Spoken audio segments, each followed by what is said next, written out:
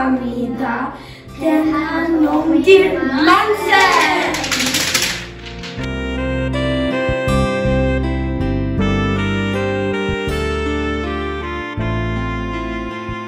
We are here to talk about the March 1st movement, also known in Korean, 3.1. March 1st is the movement of when Korea stood up against Japan for their freedom. Many Korean protesters tried and attempted to make boycotts, which the Japan were unable to control.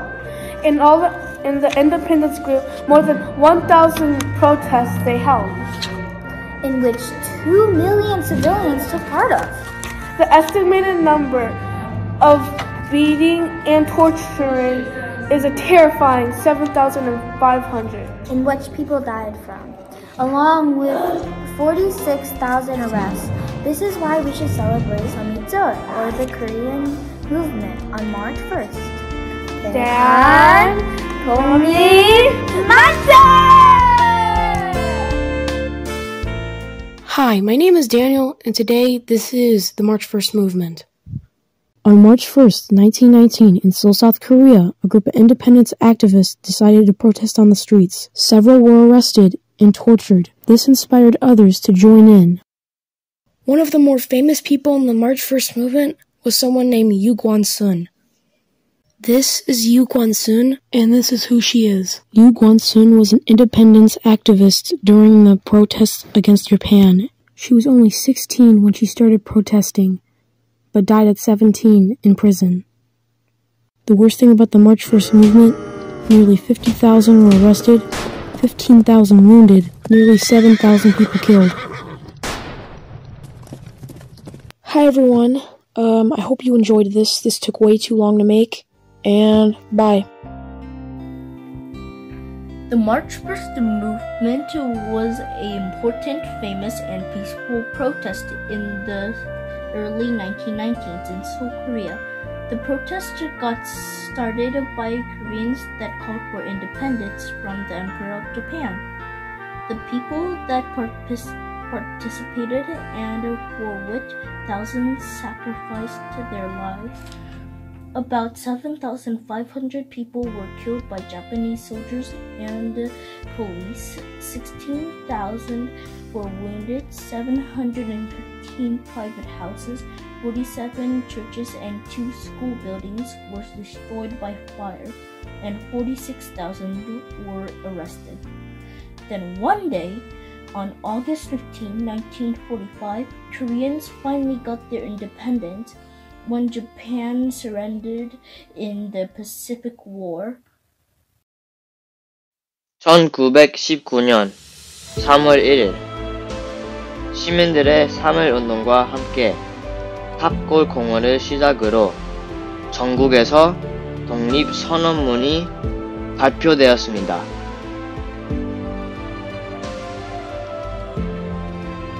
모든 국민의 권리와 자유를 주장하며 국제사회에 도움을 청하였습니다. 독립선언문으로 국민을 일으킨 날 3.1절, 대한독립만세운동 시작의 날 3.1절, 대한민국 임시정부 수립에 이렇게 한 3.1절, 김구, 안창호, 유관순 등 독립운동가들이 헌신한 3.1절, 그러기에 오늘의 자유와 평화에 닿았습니다. 그들의 희생과 투쟁을 마음 깊이 새기며 자랑스러운 한국 사람임에 다시 한번 감사드립니다. 대한독립 만세! 대한민국 만세!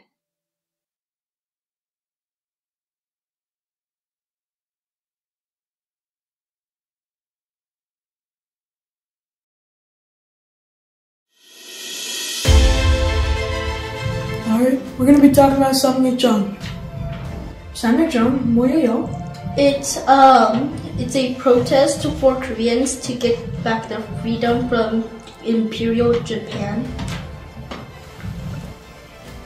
누구예요? 33 religious leaders the people of Korea, and one of them, the most popular, Yu Guangsun. 쌈이죠. 언제예요? March 1st, 1919. 쌈이죠. 어디예요? Ah! It started in South Korea, and afterwards almost 30 cities were taken over. 어떻게요? Protesting for independence throughout Korea. Well, what?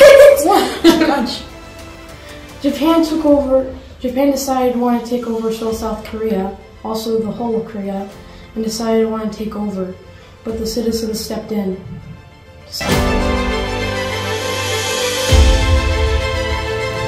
대한민국 만세!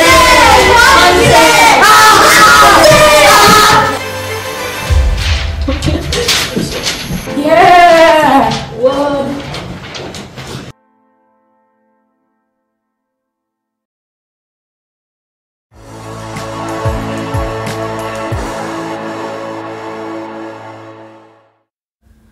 On March 1st of 1919 began the start of a long fight to regain independence in Korea. The March 1st movement was an act of independence to try to overthrow the Japanese government that has taken Korea. The Japanese police and soldiers who were stationed there acted nasty towards the people and had no mercy towards them. After nearly 10 years, after Japan had taken rule over Korea, 33 brave leaders who wanted to get their country back wrote a Korean proclamation of independence, then organized a demonstration in Seoul that soon spread throughout the country. The Japanese had suppressed the movement 12 months later after approximately 2 million Koreans had participated in over 1,500 demonstrations. About 16,000 were wounded and over 7,000 were killed by the Japanese police and soldiers. Approximately 46,000 people were arrested, though only 10,000 of those were tried and convicted. One famous person who took place in this act was Gwansun Yu, who had been called the nation's sister. At 17, she was participating in a rally to fight for independence when the Japanese military arrived and fired on the unarmed protesters, killing 19 people, including her parents.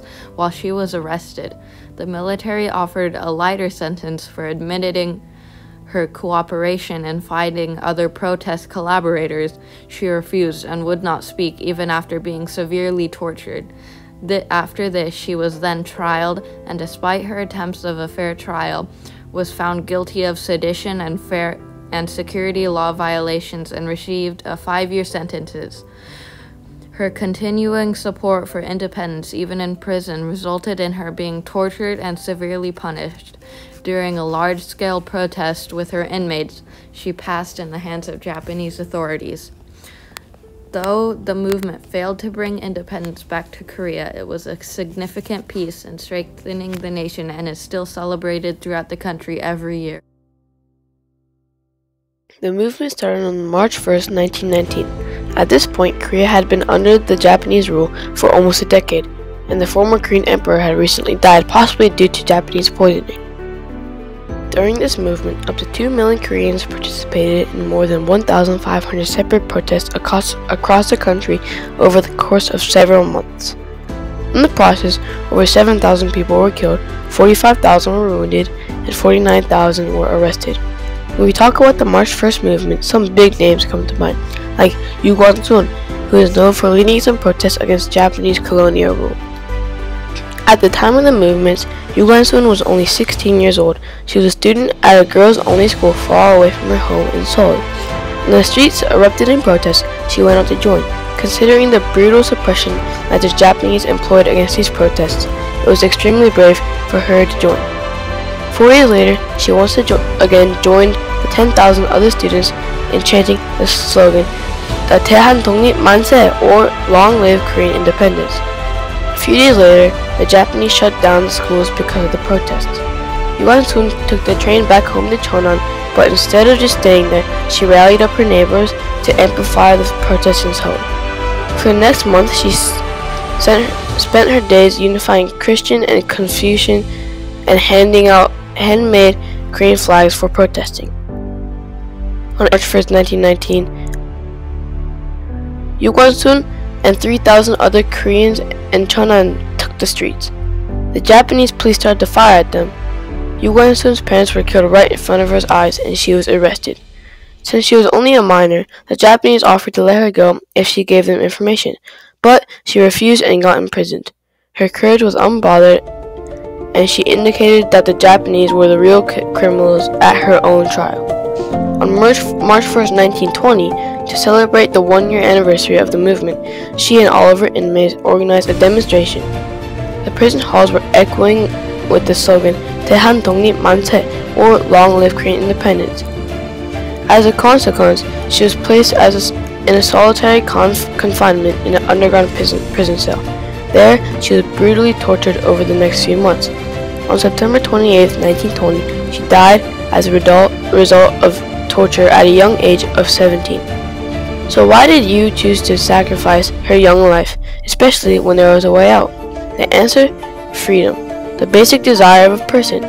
What better weapon against tyranny than the idealism of young, passionate minds? It was also significant that Yu unified Christian and Confucian ministers in the struggle for freedom. We might have different religions and beliefs, but in the end, we are all human and we can stand up for each other. I think Yu Guan-sun demonstrates that it is perfectly possible for everyone to work together when defending the human necessity of liberty. It is also important to note that Yu Guan-sun was not alone in her bravery. There were thousands of other Korean students who matched her bravery, but their names and contributions have been lost to history. Of course, there were thousands of adults involved in this as well. Because of these sacrifices, the contributions, a provisional government in exile for a new Korean republic was formed in Shanghai, continuing the journey for independence.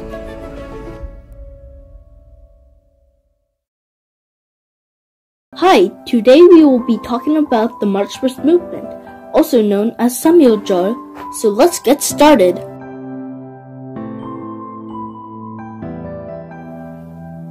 The March 1st movement was an important, famous, and peaceful protest in the early 1990s in South Korea. The March 1st movement was started by Koreans that wanted independence from the Emperor of Japan. Unfortunately, though, most of the Koreans that participated sacrificed their lives. For example, Yu Guan-sun.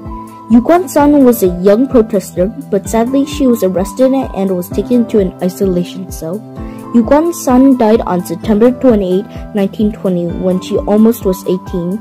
She died by injuries like beatings and torture, but those sacrifices weren't for nothing because on August 15, 1945, Koreans finally got their independence when Japan surrendered in the Pacific War.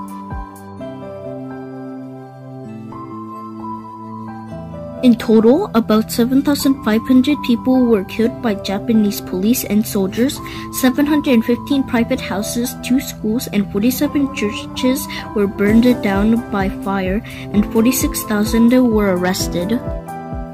대한 독립 만세! 대한 독립 만세!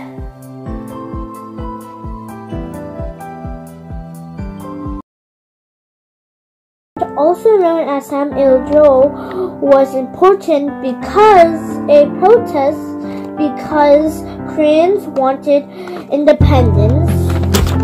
It ended on August 15, 1945. The Koreans got the freedom they wanted when Japan surrendered in the Pacific War, and also burned 47 churches and 2 schools by flames. It started in March 1st, 1919, but sadly 7,500 died in the protests.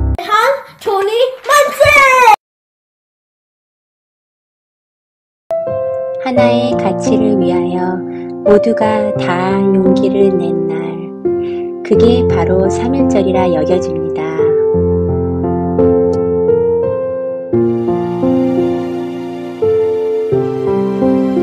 전국에 있는 모든 사람들이 외쳤던 날, 그런데 그 외침이 한 사람의 용기가 아니라 모두가 다 용기를 내었기 때문에 이건 정말 가치 있는 용기라고 할 수 있습니다.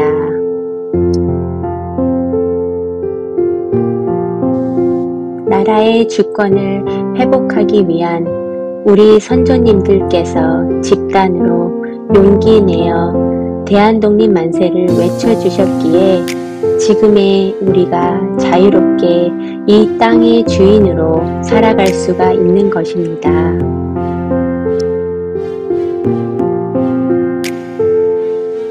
3.1절 다시 한번 용기를 내어 다 함께 대한독립 만세를 외쳐주셨던 선조님들에 대한 지극한 감사함으로 3.1절을 맞이하기를 바랍니다.